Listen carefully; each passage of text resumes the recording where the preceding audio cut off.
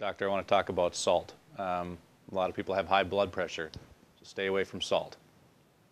But we need it. Well, salt is an essential nutrient.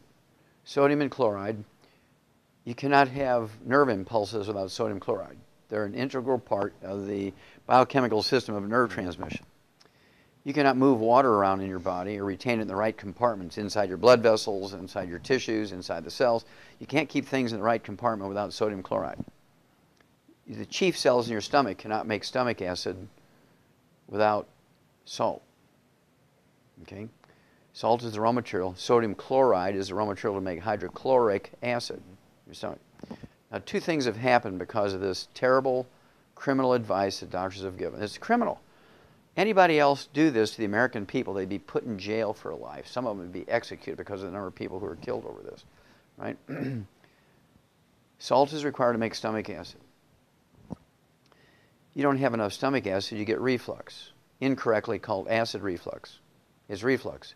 Reflux is caused by insufficient amounts of stomach acid, not too much stomach acid. So doctors have even named it the wrong thing, right?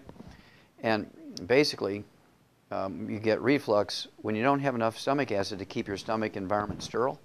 So yeast begin to grow in there, so you eat carbohydrates and sugar. They ferment that, produce gas. Heartburn, pressure, reflux. Because you have all these things growing in your stomach.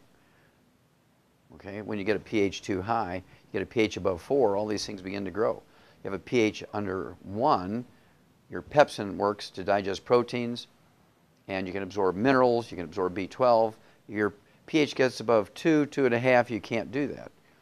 Okay, so you're in trouble. I mean, you can take tons of iron supplementation, and if you don't have any stomach acid, you can't absorb iron. Now, here comes the most terrible thing that's happened to America because of this inappropriate advice.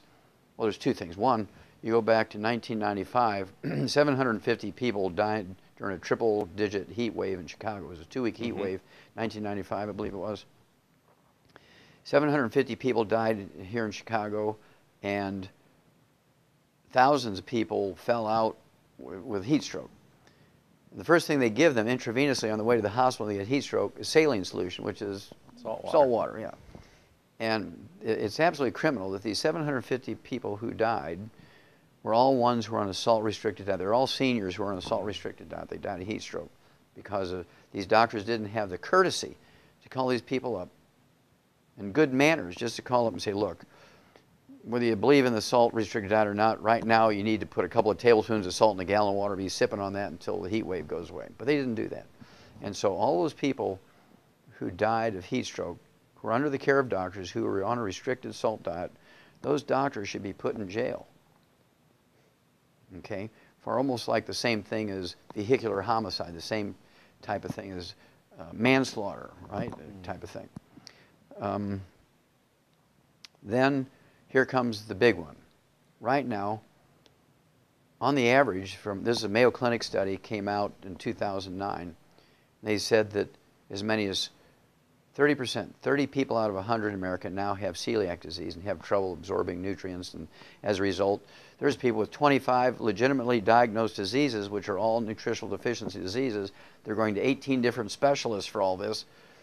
And they're paying, tens of thousands of dollars a day to deal with this, and it's simply a gluten intolerance, and their intestines are damaged, they can't absorb nutrients.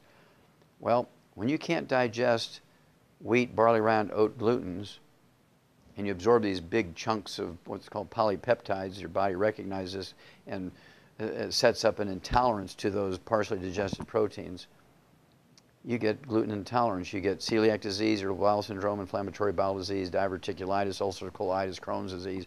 The doctor's approach to these diseases are cut your intestines out. I can't understand how you have a malabsorption problem, they want to cut your intestines out. That's really dumb. But at any rate, because they have you on a salt-restricted diet, you cannot make stomach acid, so your pepsin won't work, and you cannot digest proteins, including the protein of wheat, barley, rye, and oats. Now, again, there's a big research project come out in 2009 that said, it used to be people got celiac disease when they were kids. And if you recognize it, you can save them from all these terrible diseases because you can get them off of gluten and they'd be fine.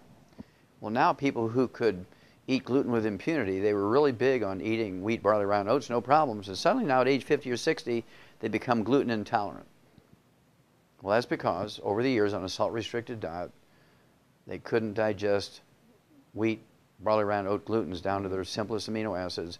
Big chunks called polypeptides are being absorbed.